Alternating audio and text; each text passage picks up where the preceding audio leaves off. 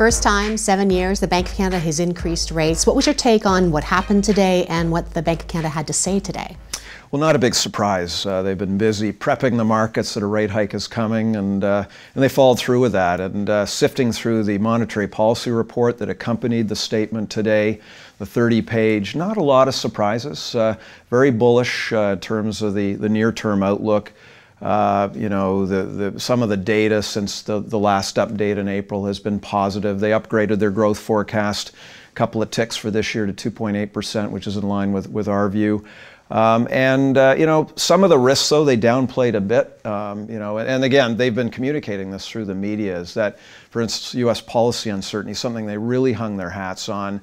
Some of the delays in getting policy done makes them feel a little bit better about some of the potential downside risks on the economy from some of the negative trade-related and that kind of. They downplayed that a bit, so that's a tick in the why they hiked rates.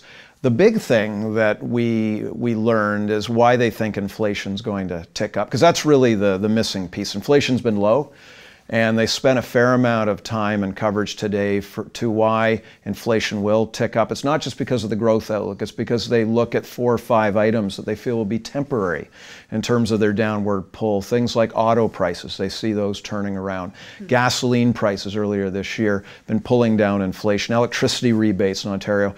So they had a few reasons there why they feel inflation will begin to grind higher. Because I think when we look at the outlook for Canada, I think there's concern about whether inflation will move back up to the Bank of Canada's target of 2%. The reaction, the loonie, was quite profound this morning, actually, trading over 78 cents. And is that because of what you're just saying here? Is the bank saying this inflation issue is temporary, therefore is the interpretation of that more rate hikes are coming? Yeah, I think the tone is quite positive in the report.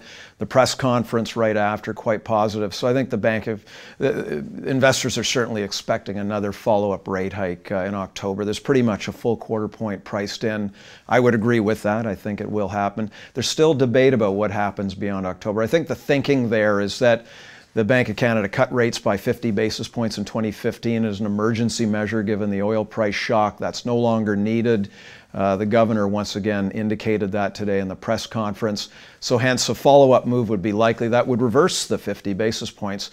The market's still wondering a bit about some of the risks on inflation. So, for example, next April, which is when we think that the Bank of Canada will next hike, the market's thinking a 50-50 probability. So ultimately the bank says it's data dependent, it's decisions, so that sort of leaves room for ongoing debate as to what's going to happen.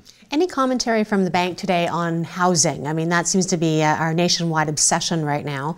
Any commentary in terms of what they think this impact will have on, or this rate hike will have on housing? Yeah, not really. It is cited as a risk. Again, he emphasized macro-prudential factors that have been put in place, and along with the rate hike is going to bring down housing activity in an orderly way, probably not affecting the very near-term outlook, but it's a reason why growth will moderate and remain closer to the sustainable rate of around 1.5 or maybe 1 3/4 next year.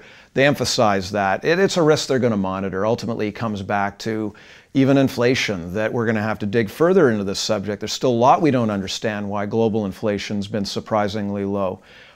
So they don't confess that they have the answers to all these questions. And housing's something they're going to have to watch. Higher interest rates and how that'll affect housing demand. So based on their forecast, it's very much in line with ours, that housing will moderate in an orderly way, not dragging down the economy too abruptly. And same thing with household debt. It's something he feels this is a good thing. Higher rates will help to mitigate some of the risks in household indebtedness. But it's something they will be watching very carefully. Let me ask you about I guess moving in lockstep with some of the other central banks, notably the Fed at the same time. Some people saying, well, they're doing this to manage, interest rate differentials or make sure they're working in the same direction as the Fed. Any thoughts around that?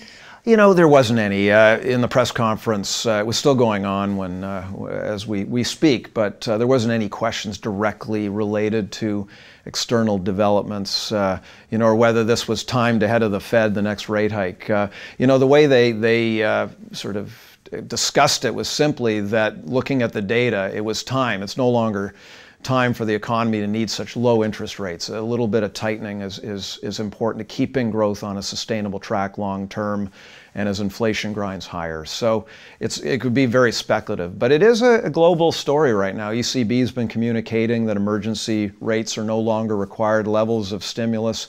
So Canada is just joining the chorus, but they're the first to move above and beyond the Fed. Derek, thanks very much. Thanks, Jim.